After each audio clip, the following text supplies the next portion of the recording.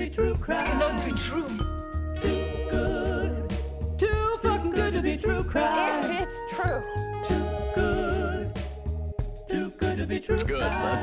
That's Too good. Too fucking good to be true crime. That's all good shit. Hello, everyone. I have to say, I'm very, very stressed right now. Technology, it's not my strongest suit. Austin, over in New York, how long has it taken us to try and get this audio sorted for this particular episode of Too Good to Be True Crime? An impressively long time. We started at about 11:30.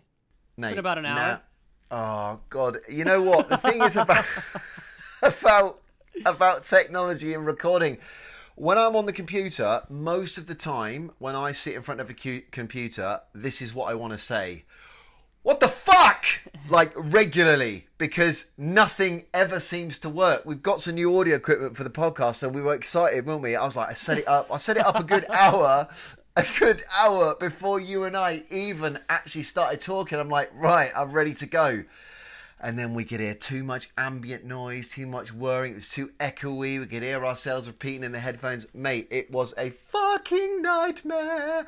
And I just said to you before we started recording, mate, I'm trying really hard just to keep a lid on it. Just to keep a lid on it right now, because I'm about to blow my top, and that's not good for anyone, is it? But hey ho. It happens, and it's good we can laugh about it, right? That's it, yeah. Oh, Rich, I'm sorry, buddy. It's another Too Good to Be True Crime. Welcome back to anyone that's listening, and thank you so much to everyone that's listened to previous episodes. Like I said before, the one sentence that I loathe myself saying is, "Oh, guys, would you like and subscribe and give us a rating, please? Oh, we're really desperate to get some listeners. Please do that." I'm going to say it again. It's the only way to do it, isn't it, mate?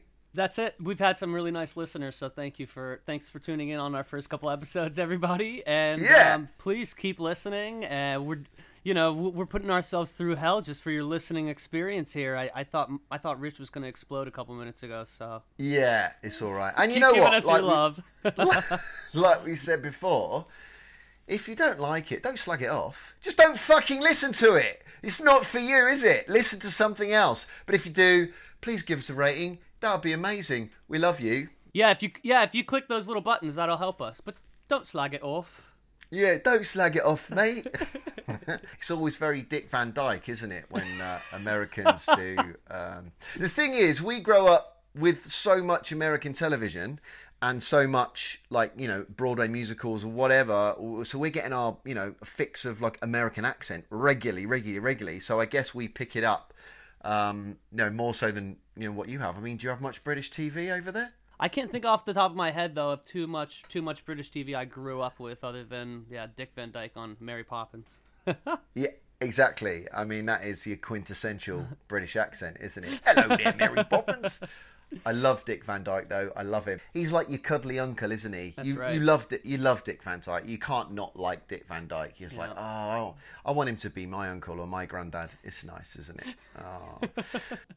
Mate, what episode are we on? 6. Episode 6. Too Number Good 6. to Be True Crime. Mate, what's your week look like? I've not seen you for a while. How's your, what have you been up to? What's the weather like in New York?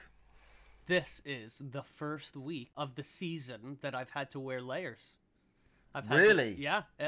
Honestly, it's exciting to me. It's getting a little bit chillier. It's got that exciting energy, I like that. I have to say, because I always talk about the weather because I'm obsessed by it. Well, I'm not obsessed by the weather. I'm obviously just obsessed by how shit it is in the UK majority of the year. But September's been really nice. And even now, today, we're at the back end of September. I went out today and I just had a T-shirt on and it was pleasant. And apparently it's going to be pleasant for the next couple of weeks, which is nice because what that means is the winter is shorter, isn't it? Because listen, we want to live life. And I get... In the winter, I think I suffer from that SAD, that sad syndrome a little bit. Because you kind of think to yourself, every year you're like, right, let's just get through the winter.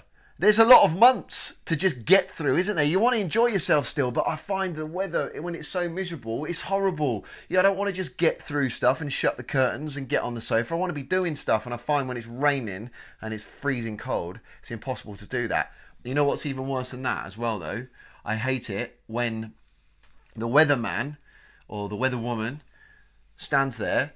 What they should be doing is they should be sad for us. So when they say, oh, listen, it's going to be rainy, it's going to be blowing a gale, I want them to be like, guys, I'm really sorry to have to deliver this information to you, and I'm really sorry that this is going to be kind of like detrimental to your plans at the weekend, and but it is going to rain and it is going to be cold, and yeah, maybe it's best you stay indoors. Be nice about it instead of going, well, it's going to be rainy at the weekend, so you need to take some layers. Are you going to get wet if you stay? They're happy about it. No, I know it's not their fault. But at least give us the bad news with a solemn. We're looking for more honesty from our weather people. And in every weather report in the winter, I don't want to see a smile. I don't want to see a smile from the weather reporters. I don't even want to see any bright colours. What they're wearing, I want them to be wearing kind of like dark suits or dark dresses or whatever they're wearing. I don't want to see like kind of that mundane, that kind of I'm sorry attitude. That's what I want to see. That's right. Yeah. Yeah. All the kids though, I can see all the kids going back to school. They're in their little school uniforms. Obviously now my Instagram feed is just full of people going, oh, it's Freddie's first day at school. Doesn't he look cute in his school uniform? I'm like, I don't want my feed being clogged up with that. The only person that cares about that is the person actually putting the photograph on Instagram. No one else cares. Mention everyone's putting their kid's age and school that they go to and name all over the internet.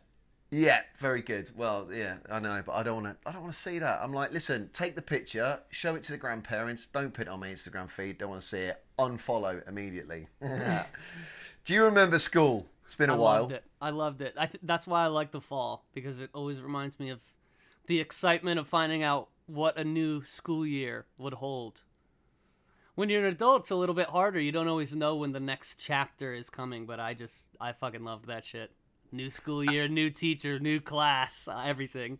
It's interesting that you enjoyed it, because I think when I used to start the new school year, the summer holidays seemed an absolute mammoth age away, to be honest. Like, oh, and you're like, God, it's so long until I've got 6 weeks off again. Those 6 weeks off now in the summer for the kids, they seem to go in a heartbeat. That's right. When to get there as a kid, you're like, oh God. You just literally, all you're doing is aiming to get, we have half term, which is like halfway through the term, there's a week off.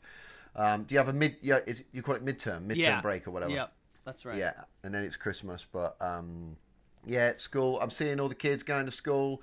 They, to be honest, they do look cute in their like little uniform, in their little uniforms and that. Maybe I'll retract my previous statement about Instagram. I just find it a bit annoying when I want to see like pictures of dogs like falling over and stuff, and I get a load of kids in their school uniform. But did you wear a school uniform growing up? No, well, we did, but we had like you just had the option of wearing either grey, black, or navy blue like trousers or pants, as you guys call it. And then we had the option of wearing like a grey, black, or a navy blue jumper. But if you didn't have the jumper on, you had to have a school tie, which is navy blue with yellow stripes. Yeah, it's good. Not too bad. Did you? No school uniforms ever for me. Really? No. Did you go to Rydell High School?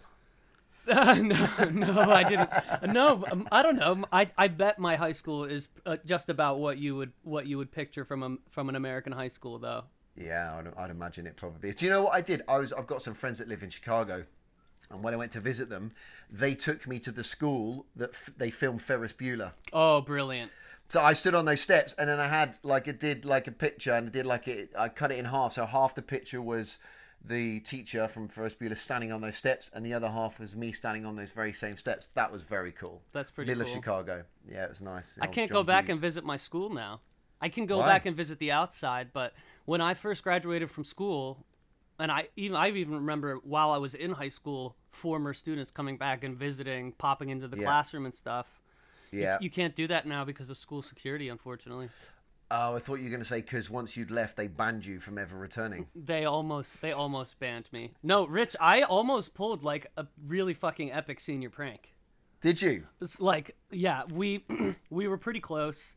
And I think I can be grateful that we hit the snags that we did. But yeah, this was incredible. Okay, I'm going to tell you about this because it sort of has to do with our story today. So Yeah. my best friend in high school, his brother is a couple years older than us, maybe like 7 years older than us. And his brother was Mr. Popular in school. And so... It was Danny Zuko. He was the Danny Zuko. Yeah, he was the Danny Zuko of the school for sure. And, you know, he was at school 7 years before us, so security was even more lax then. I'm sure they were just walking out in the middle of the day and going to restaurants and stuff. So we have this after school, I don't know, what would you call it? It was kind of like a male beauty pageant, and it was a fundraiser for the senior class. And I was a part of this, and so that brought me to school after hours. Yeah. And my friend's brother said, "Oh, you're at school after hours. You should check out the bomb shelter that's underneath the school." The bomb shelter. And yeah, because my school was built. My school would have been built in those World War years that bomb shelters were put everywhere. Yeah. So we're like, "Wow, what do you mean? Like bomb shelter under school? Tell me about it." And so he says, "You go to the old auditorium, not the new auditorium, but the old auditorium underneath the stage. If you go down the stage left staircase and you get to the bottom, you'll look straight ahead and you'll see a door that looks like it has a lock on it. But you can really just lift the lock right off the latch. It's not going to be locked. And then you'll go into this little room. It'll be really dark. And about 20 feet in front of you on the left, there's going to be a filing cabinet. You move the filing cabinet over and you'll see a wooden door that's only about waist high. And that will get you into the bomb shelter." We're like, wow, there's a fucking bomb shelter underneath our school. Obviously, we're going to investigate this. So we have our little, our fundraiser rehearsal thing after school one day. And I wasn't going to tell anybody else about it. And my friend whose brother had shared the story with us, he was not in the fundraiser. So here I am all by myself in the old auditorium where there's probably, ghosts of students past. And I go down the stage left staircase, super dark down there, and I see a door right where he says there would be a door, but there's a lock on it. I lift the lock right off the latch. It's unlocked, just like he said. I open it. I get a flashlight, whatever it was, on my cell phone or something. And sure enough, about 20 feet in front of me, there's a filing cabinet on the left. And I'm just like shitting myself. I go back up. I grab someone else that was at the fundraiser, so now I have a buddy just in case. We push the filing cabinet over, and there's a fucking tunnel. It's waist high, and I can't even see the end of it. Wow. So we went down there. We investigated it. Like there was some old like band trophies and stuff down there. You could tell some kids had found their way down there prior, and yeah. And so once we found out about the bomb shelter that only we knew about, we planned a pretty elaborate prank. And I suppose I can't go into all the details, but essentially we were going to take some artwork from around the school and hide it in the bomb shelter. I think we also had planned to pick up someone's desk, maybe the principal's desk or something, hide it in the bomb shelter. We couldn't get in trouble. We didn't remove the property from the school, Yeah, man, it was legit. We were ready to go. This was my senior year. I was on top of the world. And my grandma came to visit because it was the end of the year. She was going to see my graduation. Obviously, I had to share with my grandma, who's cool as shit. I had to share with her the prank. And she's taking it all in, just like you are now, Rich. And she looked at me and she said, "Listen to me. You have to promise me you will not do that. And if you don't promise me, I will tell your parents." Right. This was a completely out of left field for my grandma. I thought she was going to be down for the cause. Yeah. She goes, I thought you were going to say, "You can only do this if you take me with you." "All right, Grandma, we're going to do the prank. Let's go. You're coming with." She says, she looks me in the eye and goes, "And if you promise me that you won't do it, and you do it anyway, you will have lied to your grandmother." Ooh. So yeah. there it was. There was my ultimatum. So thanks to Grandma. Yeah, I think it is thanks to Grandma. Before I left school, I had to impart this knowledge to the younger students. So I told a couple younger guys. Yeah. And they got in trouble. They got caught. Did they? They followed the bomb shelter tunnels all through the school, and it brought them to a janitor's closet. And when they walked out of the janitor's closet, somebody saw them and they got caught. Janitor, that is a caretaker for you British listeners. Is it? A custodian. Yeah, basically looking after things. Yeah. Okay. And does Grandma remind you of that every Christmas? She's never reminded me of it. No. I'll be interested. I'll be interested to hear from her after the podcast drops because she's our #1 listener. Absolutely. And she didn't want to come and visit you in some kind of state penitentiary, did she? Yeah, it's exactly. In your orange jumpsuit. She didn't want that for you. Yeah. So then you moved to New York in pursuit of Broadway. I made it out. Yeah, I made it out of a life of crime. Too good to be true crime. Guys, would you like and subscribe and give us a rating, please? We're really desperate to get some listeners. Please do that.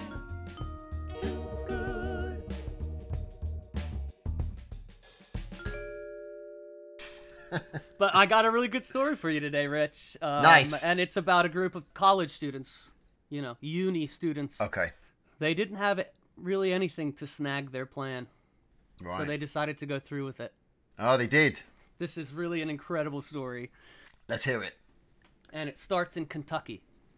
You ever been to Kentucky? Never been. Never been to Kentucky. Describe where that is. Kentucky is it's about smack dab in the I guess it's not smack dab in the middle of the states. It's closer to the eastern part of the United States, but it is one of our landlocked states. So it's in the middle. Is it near Kansas? It's further east than Kansas. Okay. Yeah. Oh, yeah. So in Kentucky there's a university called Transylvania University. Too fucking good to be true crime. In 1988 there was a trademark dispute. It got pretty nasty. Hallmark was putting out cards for Halloween with Dracula on it that said Transylvania University. And Transylvania University didn't like that. So there was a trademark dispute, and Hallmark pulled all of their unsold Transylvania University merch. And that's our crime for today. Pretty crazy stuff. Okay, so no, our real crime takes place in 2004. All right, we're in the 21st century here, and we're gonna start off with this art student at Transy. His name is Spencer. Spencer's on an art scholarship, and he's just a young, a young middle class white kid at Transylvania University, there to study art.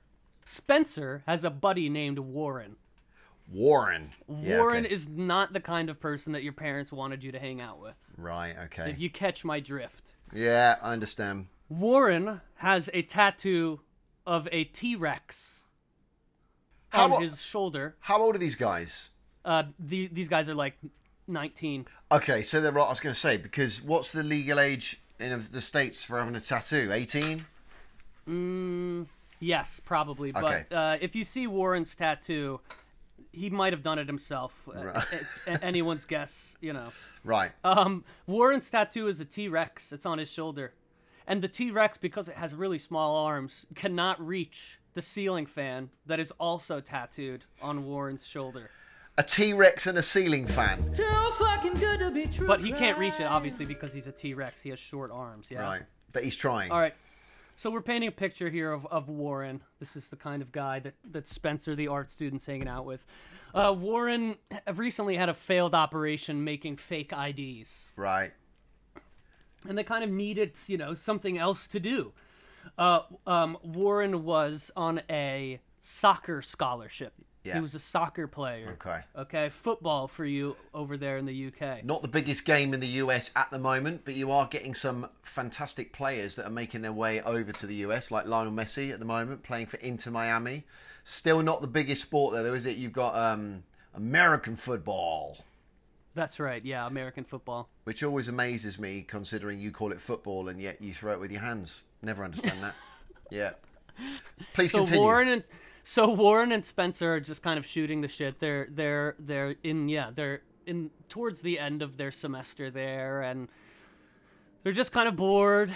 And what do we do with our lives? I want to be an artist. What do I make art about? And so I'm going to send you now. We're going to do something new on the podcast, Rich. We're going to do a cold read. Okay. Richard is going to read a message here that I'm going to send him, which is a quote from Warren. Okay. And you're going to introduce us to the crime that Warren and Spencer decided to get into. Okay. Give us your best university stoner accent. Oh, God. Here it comes on your WhatsApp. Has it got to be American? My accent. Okay, let's have a look. I don't know. Give us your best. Is it, so what stoner accent? Hey there, dude. Is it like that? Yeah. Oh, yeah. Hey there, That's Warren. buddy. Right, okay, so this is I'm as Warren, am I, right now? That's right. It's arrived, let's go. Okay, buddy, so we're sitting in the car smoking weed, and then Spencer said, I just took a tour in that library, and there's shit sitting there you wouldn't believe. They said this set, Birds of America, sold for $12 million. I said, $12 million just sitting there? They got security around that. So I kind of go, that would be pretty crazy, wouldn't it? He said, yeah, that would be kind of crazy. And then I said, you know, why don't you look into it more and we'll go from there. I really have no idea what any of that is about, to be honest, mate. And probably my terrible display of American stoner accent. I think you nailed it. It was a cold read. First time It was a cold read. It's not easy, First man. time I've ever seen it. Yeah. All right, so what you just shared with us, which is what Warren shared in his Vanity Fair interview, Wow. is that they were sitting in a car smoking weed, and Spencer says, dude, the library at Transy University has a rare book room where there are incredibly valuable books being kept there under very low security. Okay. So now pulling from the Transy website, the rare book room houses the Clara Peck collection of books. Right. Highlights of this collection include, this is the big one, Audubon's Birds of America. So this is a book of essentially paintings that an artist named Audubon went around the U.S. and tried to paint all the birds that he could see, all the birds that were in the U.S. So, and then he compiled those paintings in a book, and so that's one of the very valuable items. They've also got a Charles Darwin, what is it, on the Origin of Species, I believe is the book. So they've just got really old, like really early edition, books that are just worth millions of millions. Yeah. And Spencer, the art student, having taken a tour of the library, not only knows the value of these books, but he knows what it takes to get access to the books. And the only thing guarding the books are a librarian and a guest book. Right. So you've got to have the librarian open the door for you to get into the rare books room, and you've got to sign the guest book. And then it's all yours. Yeah. So they're seeing these very valuable books and how easy it is. And just like senior in high school me, seeing the opportunity, they start planning. So Spencer's an art student. He creates like a blueprint of the building. They have plenty of access to this building, so they're spending their time pacing the building to get the steps right and everything, make sure that they have an accurate blueprint of the building. And, I think at some point Spencer probably wasn't taking this very seriously, but was still kind of going along, seeing where this adventure would take them. Yeah. But Warren said to him, hey, I found a contact, someone who can buy our stolen goods. But if they're really expensive books, and if they're like first editions, even trying to palm those off onto someone else, they're going to be flagged up as being, hey, this is an important book, and where did this come from, surely? My thoughts exactly. But Warren apparently has a contact now that will buy these stolen goods. He's the man in the know. Yes. So, he was in the fake ID industry, and so he's got the connect. So yeah, he's got his self-tattoo business. He knows what he's doing. That's right. Yeah. Brilliant, exactly. So they take a trip from Kentucky to New York. Right. This is an hours-long road trip. This is not a short road trip. They go to New York City. Yeah. So they can meet this contact outside, on the south of Central Park. I love it there. They've been given a description of a guy, and they hand him an envelope. Warren hands him an envelope of cash and receives a business card. And the business card is the email address to the actual person who will be buying their stolen goods. Right. So now they've made their way all the way to New York and paid $500 just to get another contact. It's a chain. It's a chain. So they go back to their hotel. They reach out to the contact. The contact gets back to them and says, I am happy to meet with you, but I only do so in person. Yep. Whenever you are in Amsterdam, I'll be happy to meet with you. Oh, Amsterdam. They've got to go to Amsterdam. They've got to go to Amsterdam. Okay. The story, the legend has it, that Warren spent $1,200, $2,000 on a plane ticket to Amsterdam. Yeah. And he went to Amsterdam on his own. Was this pre low cost airlines? Probably. So he goes to Amsterdam. He claims that he met with the buyer, and the buyer was a bit disappointed that he didn't have the books already. They don't have the books. They're trying to make sure they've got someone to buy them. But the buyer says, as long as you get the book appraised, as long as you get the material appraised by a reputable auction house, we're happy to buy it. Right. So they're thrilled. Warren returns back to the United States and tells his friend Spencer, "Hey man, we're good to go. I got us the connect." The deal is done. Yep. So they look for some auction houses and they settle on Christie's, an auction house in New York City. Yeah, it's a big one. Major auction house in the New York City. And so that becomes their plan. Once we get the stolen books, we're going to bring them to Christie's. The plan is set, but they need 2 more people to help. They need a lookout and they need a getaway driver. Oh man, it's a full-on operation, isn't it? It's a full-on operation. I don't understand why they need a getaway driver. For what reason? Surely if they're just bringing the books, handing the books over, getting them auctioned, and then that's essentially they're making their money that way. Why do they need these other variables? So the library, the rare books room, does not permit you to take books out of the rare books room. You can go look at them there in a glass case. Yeah. So basically and if they go in, they have to sign their name in the guest book to say who's gone in there. So if anything goes missing, they know. That's right. How easy is it to sign a false name? Could you sign a false name? Sure, yeah. Could easily do that. But I guess if they're going in there regularly to check out these books, that means that the librarian that's in charge of them is noticing these people, because there can't be that many people going in there regularly. So if they're going in and out, suddenly something goes missing, surely they're going to be number 1 suspects immediately. That's right. And I should also add that the Audubon book, which was, they had a couple books on their list of what they were going to go for, but the Audubon books, there was a series, a collection. Those were the biggest payday, the most valuable, and they are about the size of a coffee table each. They're quite large and heavy. Also, can we just talk a minute about a guy that's called Audubon? I mean, is his mum name him Audubon? Is that his first name or his second name? It's his surname, and it's Audubon with a D. What's his first name? Like Tim Audubon. Oh gosh, now I should know. Well, I want to say that I want to say that it's Jonathan. Jonathan Audubon. It's a very strange name.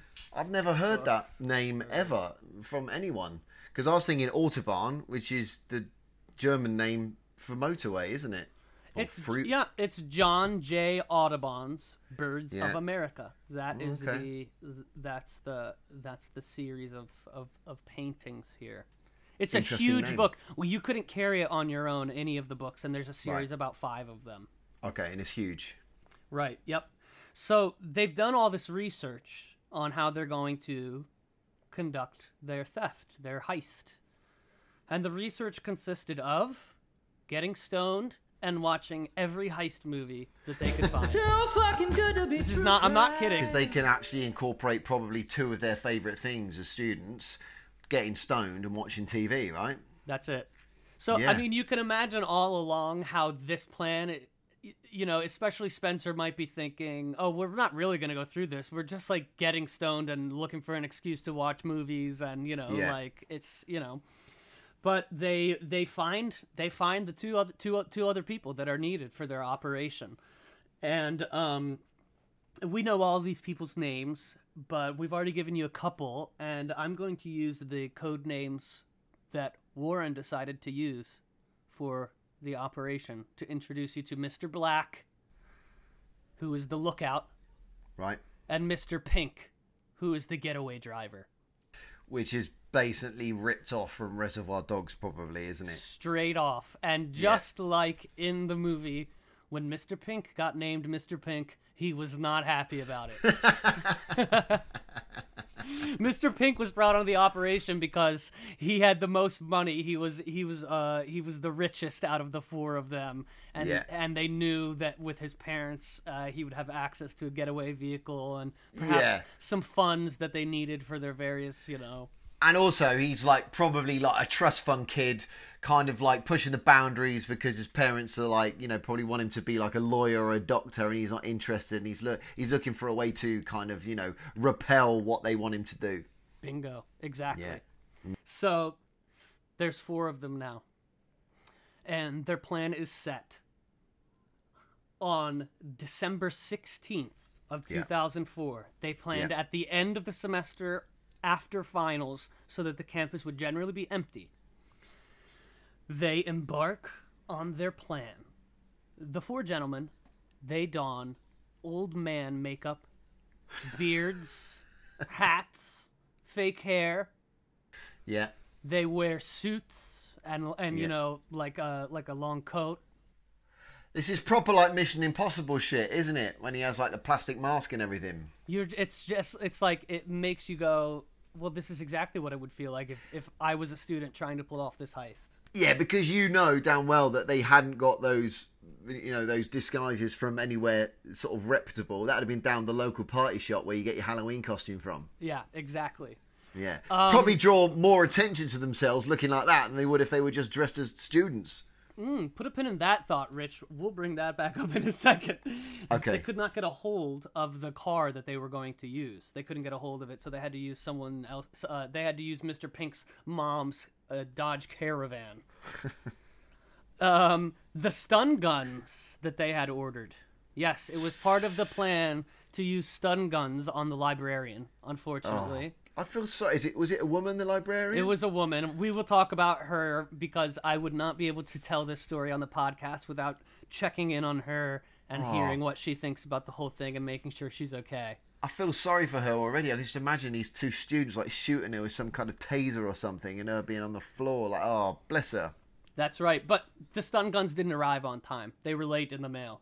So they're the morning of, and they haven't got the right car, and they haven't gotten their stun guns. So they sort of scrambled to get their act together, and Warren goes out and buys a stun pen, a Cobra stun pen. All right, and he had Spencer zap him and Eric to test its power beforehand. Did it knock him out? I don't think so. No, I don't know. And then when they finally get to the school, they can't find a parking space in the library. Okay, so just nothing is going according to plan. No.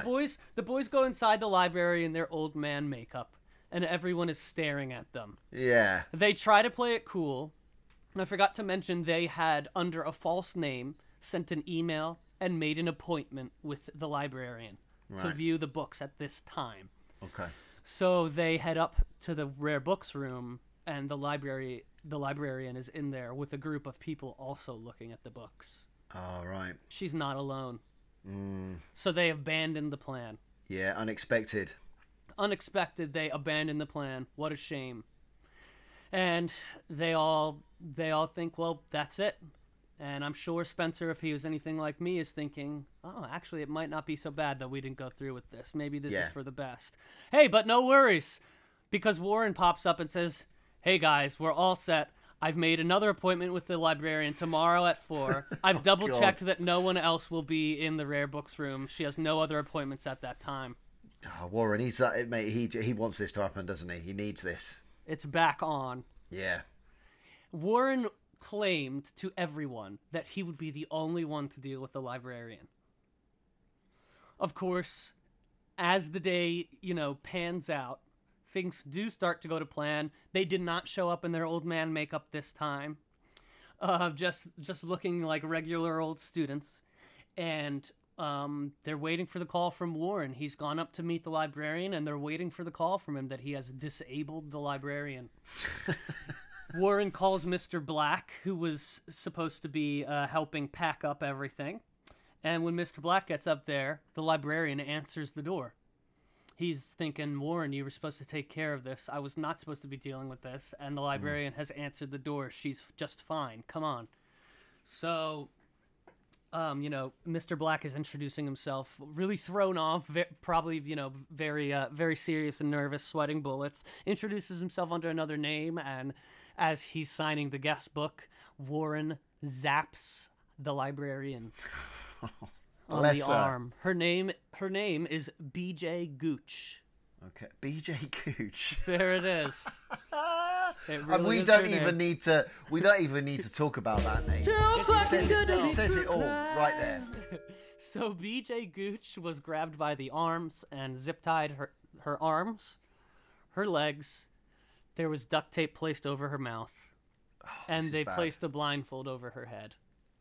It's not good. This is the darkest part of this story, and it's really unfortunate. Oh. Okay, she was fine afterwards. She suffered no bodily harm. She was obviously traumatized by the situation. Massively, poor old lady. Yeah, and so yeah, we will be checking back in with B.J. Gooch. Ms. Gooch. So, the two of the boys have made their way into the rare books room. Yeah. They scramble to find the keys for the glass case, but eventually they do. And they're just very haphazardly throwing books that they can find into their backpack. Yeah. Until they eventually get only a few of the Audubon books, not the whole collection, but just a few of them. They put them in a pink sheet, and they take their planned exit route, which is out the service elevator of the rare books room. They really planned this out. They're going out the other elevator. Yeah. They take it down to the basement. And they realize that the fire exit they thought they could use, the lights are off in the basement. They can't get out the basement. So they've got to go out the front door. Right. Which is not what they planned. It is not what they planned. You have two students dressed as if they're business execs. They don't belong there. They're carrying a sheet with... It's as big as a coffee table. These books are huge. So... They're going out the main door, and another librarian hears the ding of the elevator and turns and sees them. They've got gloves on and everything. They're obviously trying to get out. So they start running with these huge, heavy books, and the librarian gives chase. Yes, this is what we want. This is the kind of action that we're hoping for. Now, the librarian giving chase is not B.J. Gooch. She is... just getting herself out of her restraints. She was partially unrestrained when she was found, just minutes later. But since the librarian gave chase, the boys tried to run, and it just didn't go so well. Even though Warren was a soccer player, I don't know. It just didn't work out so well. They dropped the Audubon books. Right. The big prize of the day, they dropped it. They get out to the getaway car, and they've lost their treasure. They almost cause an accident as they're leaving campus, and I believe, the librarian's banging on their car and stuff, trying to get them to stop. And then, as they're leaving, they realize we were grabbing random books and throwing them into our backpacks. So they look into their backpacks, and they have two very valuable books, one of them being the Charles Darwin evolution book. So they got lucky. Yeah. Mr. Pink, in an unexpected move, drops the other three guys in the hood. He drops them in a random neighborhood. Yeah. And says people are going to be looking for four guys in a van, and it's going to look too suspicious. Why don't you guys just hang here, and I'll come pick you up later. Yeah, I'll swing around. So they almost get mugged while they're in the hood. There's people chasing them. And did they have the books with them? Yeah, in their backpacks. Yeah. Right, not left in the van. Okay. No. And so eventually Mr. Pink comes back in another car and picks them up. And they've got their books. They've done it. So they bring the books back to Mr. Pink's house. They hide them there, and they just kind of sit on their laurels for a bit. They're just transfixed by this news coverage of the Transy, as it is called, the Transylvania University Book Heist. Yeah. So I found a news article that says Transylvania University offers reward in the case of stolen books. $5,000, no questions asked. That's not that much considering what they're worth, is it? You're thinking to yourself, if you got how many they got? 2 books, 3 books now. Yep. And they're going to be worth what? Upwards of, in the 6 figures. And they're only offering $5,000 reward. You'd hold on to those, surely. I think so. So obviously, the FBI picks up on this case. The FBI? Very quickly. It's gone national. It's gone national. The FBI gets the email address from BJ Gooch that they used to reserve time in the rare books room. Yeah. And so the FBI then requests, it was a Yahoo email address. Remember those, right. Yahoo? So the FBI requests Yahoo to release all the information from this email address. And of course, things just take a couple weeks. So while that's happening, the boys take a trip to Christie's in New York City with the books. They go into Christie's. They've made an appointment under a false name. There's 2 of the boys in there. Spencer, who's an artist, right? Because he'll be able to talk art with the people at Christie's. And then Warren, because he's the mastermind behind the whole plan. Yeah. They've told the folks at Christie's, we are coming on behalf of our employer who owns a very rare collection of books, and we would like to get these books appraised. Yeah. But when they show up to Christie's, the gentleman who is the only one with the credentials to appraise the books officially is not there. They're instead left with an assistant. And so the assistant, does her thing with them. She gave an interview and said, yeah, it was really bizarre because these boys were they were like 19-year-old boys dressed like business execs. Like they just didn't belong. They were very suspicious. And so, they go through the appraisal and everything. And she says, this is great. Unfortunately, my boss isn't here. You'll have to leave your information. Yep. So they leave their phone number with the woman at Christie's, and they await her call.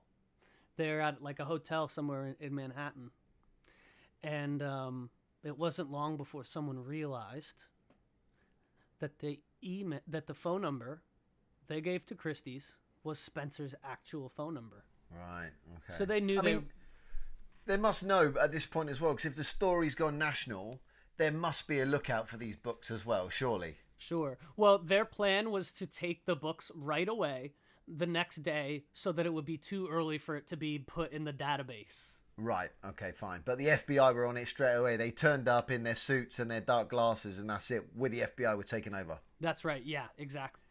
They've left their actual phone number at Christie's. They didn't leave the hotel phone number. They gave his actual phone number at Christie's. They've made their way all the way to New York with these millions of dollars of stolen books, and they slip up and give their actual phone number to Christie's. So when the rookie freaking mistake. When the FBI actually when the FBI gets a hold of the Yahoo email account, they can then see that email was sent to Christie's. Yeah. They contact Christie's. They get the phone number from these 2 suspicious men trying to auction off these books. And when they call the number, the voicemail says, "Hey, this is Spence."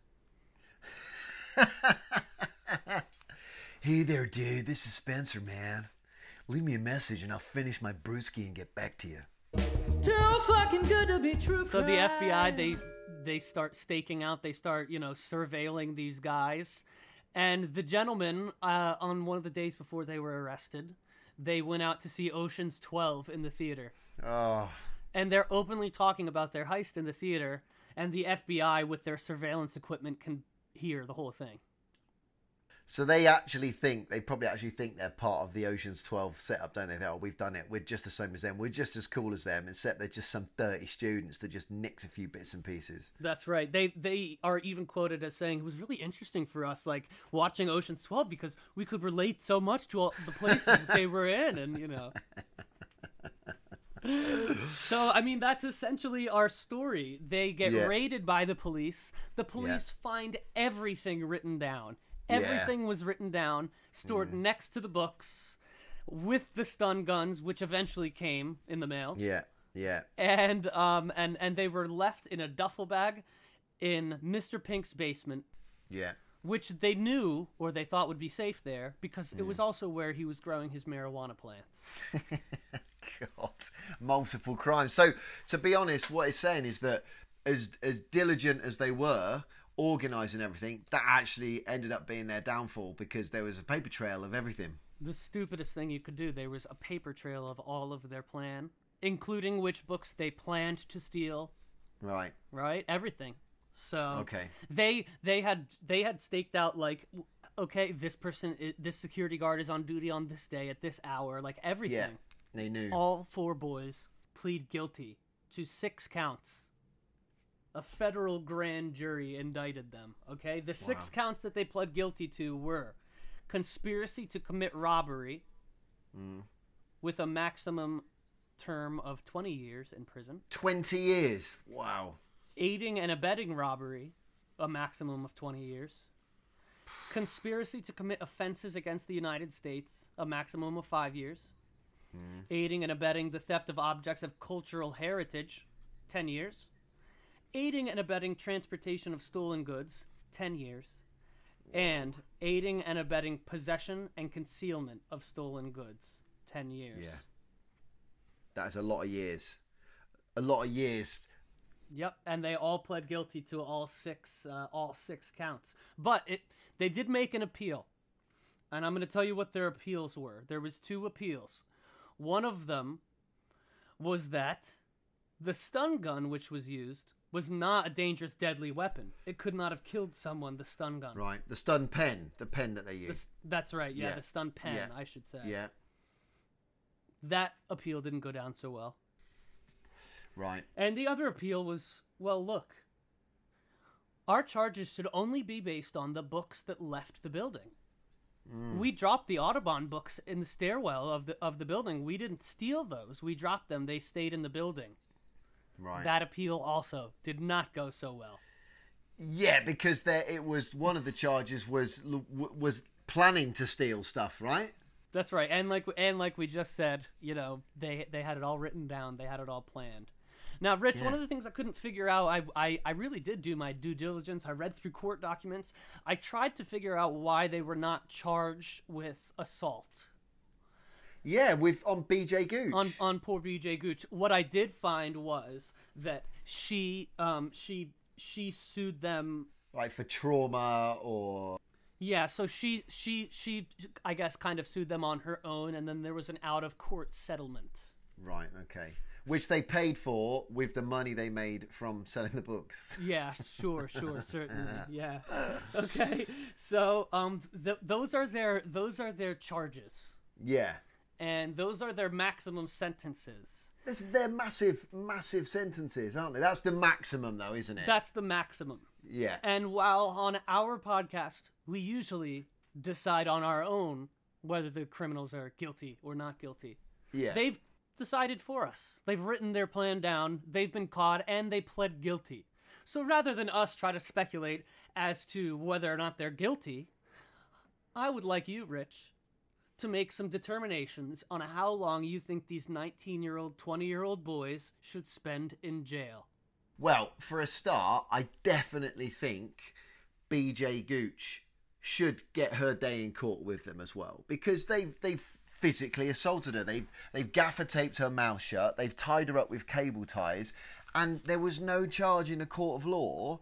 And she knows these guys as well. They've seen her like regularly in the school, in the library, and they didn't seem to have any care for her well-being or safety whatsoever. It would have been better to go, right, one of us, we will like distract her and we'll ask her to show us something whilst they try and remove the books. But to actually go full throttle and actually try to knock her out with one of these pens, tie her up, and then gaffer tape her mouth. That's poor lady. I feel sorry for BJ Gooch. I feel more sorry for her for having that done to her than I do feel sorry for her for being actually named BJ Gooch, if I'm totally honest.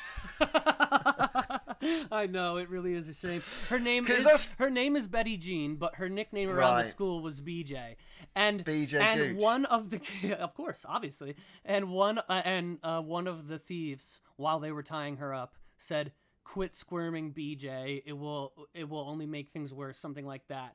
And so she knew that it was someone who knew her because they used her nickname of BJ.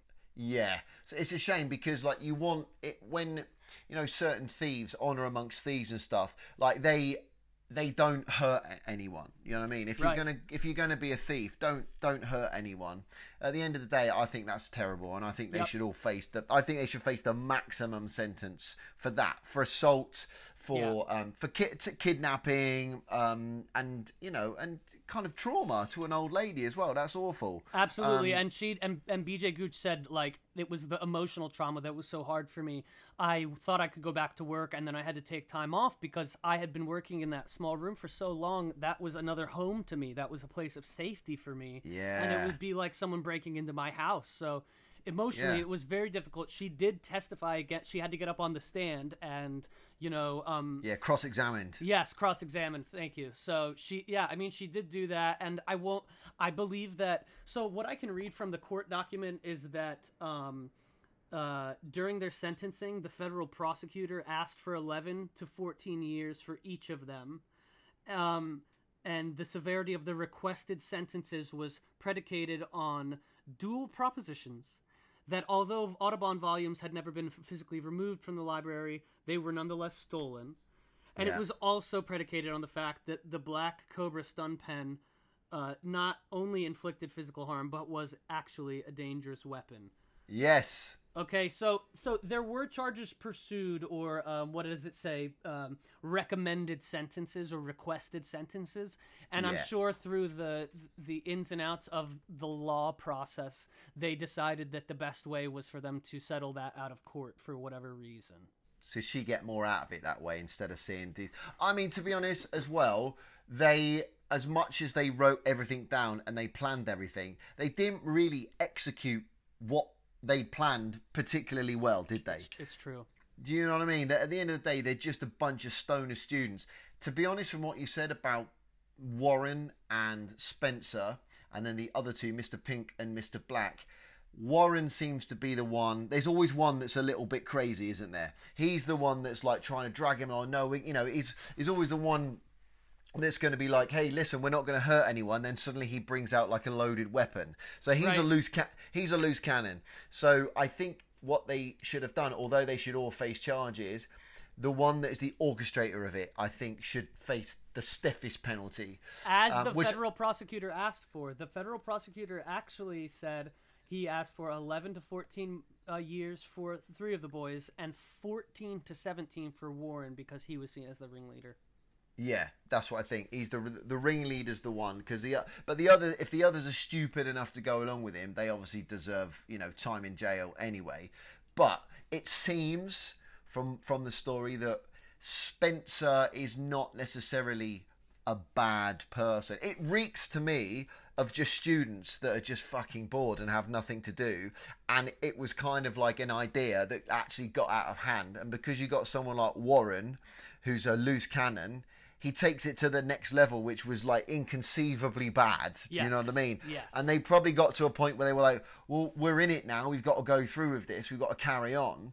And probably shouldn't. Well, definitely shouldn't. There's no probably about it. And then unfortunately the collateral damage was BJ Gooch. But I mean, if they'd have just said, hey, let's go in the library, nick some books, see if we could sell them, would the sentencing been as big as it was? Probably not. But like, as things started to unravel, that meant it. The charges started building up because they got worse and worse, and they were getting themselves into more trouble. I'm sure we've all gone into school, when we were at school and done, some things we shouldn't have done, but nothing of that severity. I think when you reach the point of making like violent physical contact with someone, there's no turning back from there, really. Yeah, especially to old ladies and stuff that are literally, it's probably a part-time job for her as well. She's just there, it's quiet, she doesn't have to be on her feet all day, and they go in there and they stab her with a taser pen or whatever it was. It's although I should say, it's never too late to just turn yourself over. Yeah, exactly. But I think they thought to themselves, there's your legal advice. Yeah, I mean, that's it. Take that legal advice. Do what you want with it. But yeah, I don't know. It's 10 to 14 years. Is that too much for something like that? I don't know. I think probably if you took out the fact that they physically assaulted someone, they might have got less. But they'll probably be out by now, wouldn't they? If this was 10, 12 years ago, some of them might even be out by now. I would say, okay, The thing is, because they'd organised to take it to New York to be valued, to be sold, they got, Warren had gone to Amsterdam for a contact. It's a pretty intricate chain of events, isn't it? If they'd have just gone in and said, right, we're going to steal some books and we'll decide what to do with them, they might even got away with a misdemeanor and not even done any jail time. But the fact that it was well, on paper it was very well planned, and then they went in to execute what they planned, and then physically assaulted BJ Gooch, I would say, five years is fair, and I would say that maybe 7 years for Warren, because he was A, the ringleader, and B, probably the one that was more happy assaulting BJ Gooch than the others were. Am I close? You're pretty darn close. Really? You're actually on the money. Really? Before rendering her decision, the judge made preliminary findings. And those findings were that each of the boys was equally culpable. Yeah. Okay, so they're all going to get the same sentence. And the judge also rendered that this sentence would be, the value of the books would be all of the books that they intended on stealing, not just the ones that left the library. Right. The other finding was that BJ Gooch suffered no bodily injury, but the stun pen was still a dangerous weapon. Yep. And because none of the boys offered to testify, they all said, we will not testify against each other. Yeah. She handed them identical 7-year sentences. 7 years. Okay, so I was almost on the money then. Yeah. So if they had testified against each other, there's every chance that they would have got a lesser sentence. Yeah, totally. So they got 7 years. Yeah. Just from seeing a few books from your college library, Austin, that shows how things can unravel. It could have been a very different story for you had you actually, stolen that teacher's desk and put it in the tunnel underneath your school. I know, it's true. When I heard about this story, when I read the story, it just made me think, how many moments in a young person's life are they close to hanging out with that person who gets them into a bad idea or not saying no? And look, things worked out. I guess things worked out okay for everyone involved. But BJ Gooch was able to buy herself probably some new furniture because she had a bit of a payout. So no massive harm done, just a little bit of trauma for BJ Gooch to overcome. That's right. Now, when the boys were in jail for 2 years, our story is almost ending here, Rich. But when the boys were in jail for 2 years, 3 of them took place in a Vanity Fair interview. Right. So they're getting a bit of press. They're getting some press. Oh yeah. Yeah. And the Vanity Fair interview is really compelling. For anyone that's more interested in this story, you should definitely read the Vanity Fair interview. Okay. And I'll also add that there's a movie that came out in 2018, which is really very cool. Called what? Called American Animals. Right. It stars Evan Peters. Yeah. And as Warren, and the real boys, the real 4 boys are also in it. They are also doing some interviews, as well as the real BJ Gooch. Right, okay. So it was included in my research, but I promise I also gave us some court documents and some of that good Wikipedia stuff as well. Yeah. Basis of all research these days. When YouTube the guys did the Vanity Fair interview, the prosecutor got pissed. Mr. Black says, the first 2 years, we had really been doing pretty good, getting classes set up, and it was almost like a college curriculum for ourselves. Then we did the interview with Vanity Fair, and it completely set off the prosecutor. He had us all thrown in solitary confinement. After that, I had to deep dive into writing, split my days into reading, writing, and exercise. Yeah, I'm not surprised. Because really, they've done something pretty bad, and now they're being, a movie's been made of them. They've they're doing articles in major publications and stuff. Should that be happening? I don't think so. I'm going to send you here another cold read. Okay. And you're going to give us an idea of what the heck these boys said in the Vanity Fair interview that pissed off the prosecutor so much. Here it comes on your WhatsApp.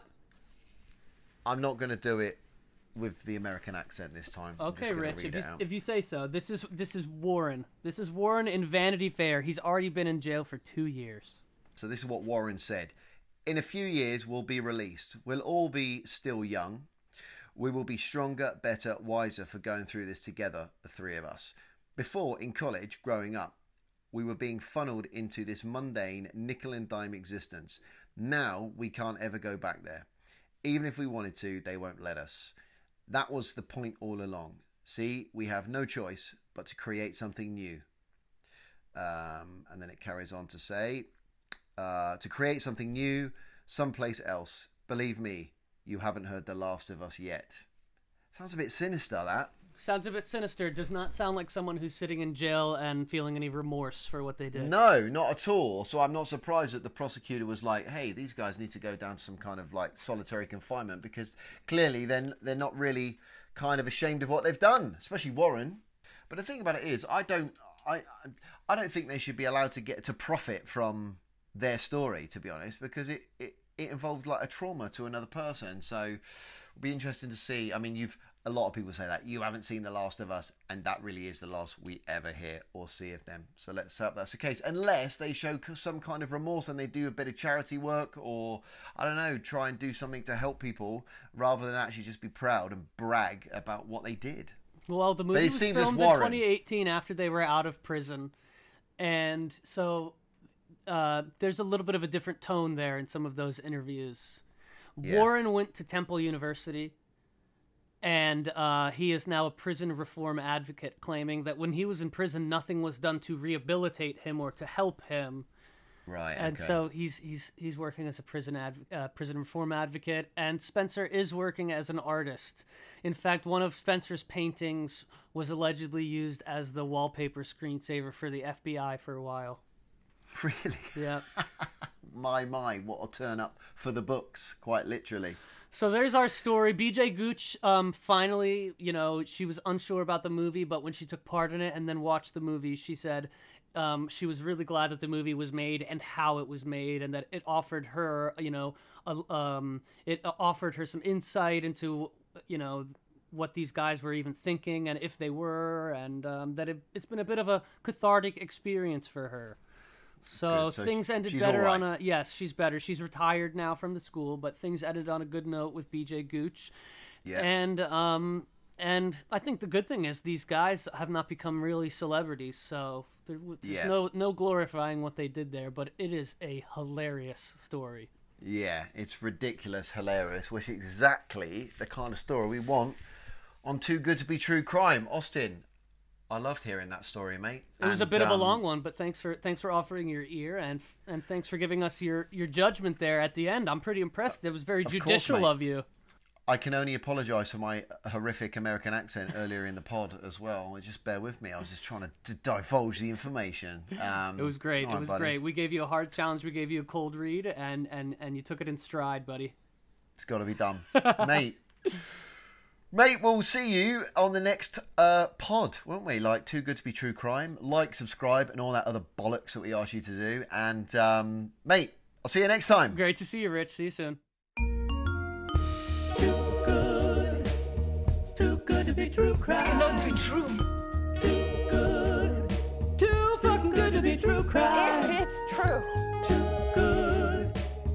Too good to be true crime. That's Too good. Too fucking good to be true crime. That's all good shit.